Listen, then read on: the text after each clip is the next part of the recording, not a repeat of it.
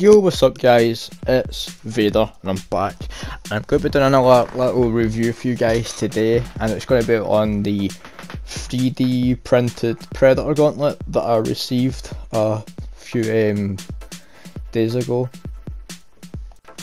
that I had basically purchased on eBay from a seller called Tinman 0154, and it's just basically like for custom collectibles and 3D printed props.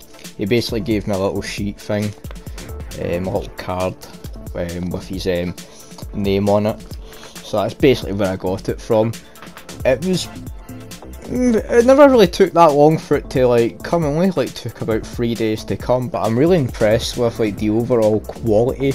As you're seeing right now, the overall quality on the actual print work that it's been done, and it's also got the lights, well not lights, sorry, but like the countdown sequence that it has obviously in the film.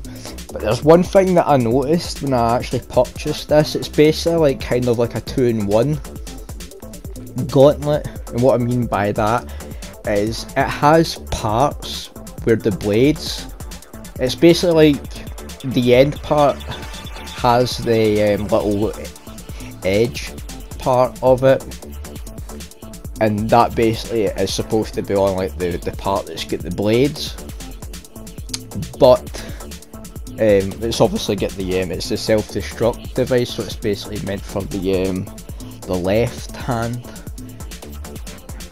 But like I mentioned, it's got the bit that's for the wrist blades at the back of it, so it's kind of like a 2-in-1.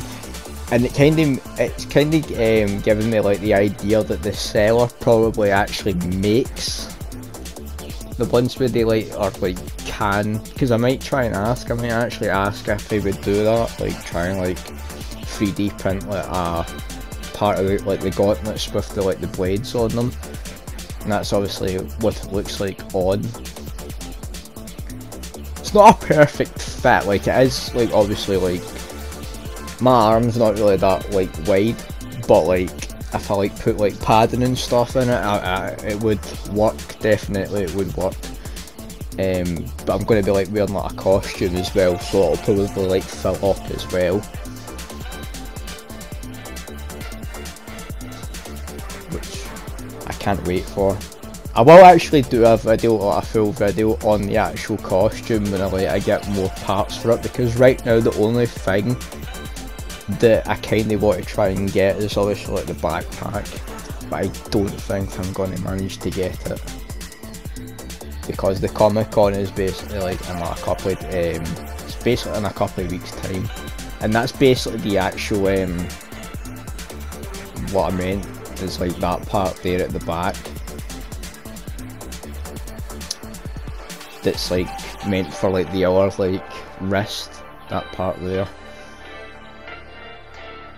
Because when I actually got it, I never noticed it at first, but when I was looking at my Hot Toys classic Predator, and like any like footage of like the classic Jungle Hunter costume, that part was always on the like the wrist blades.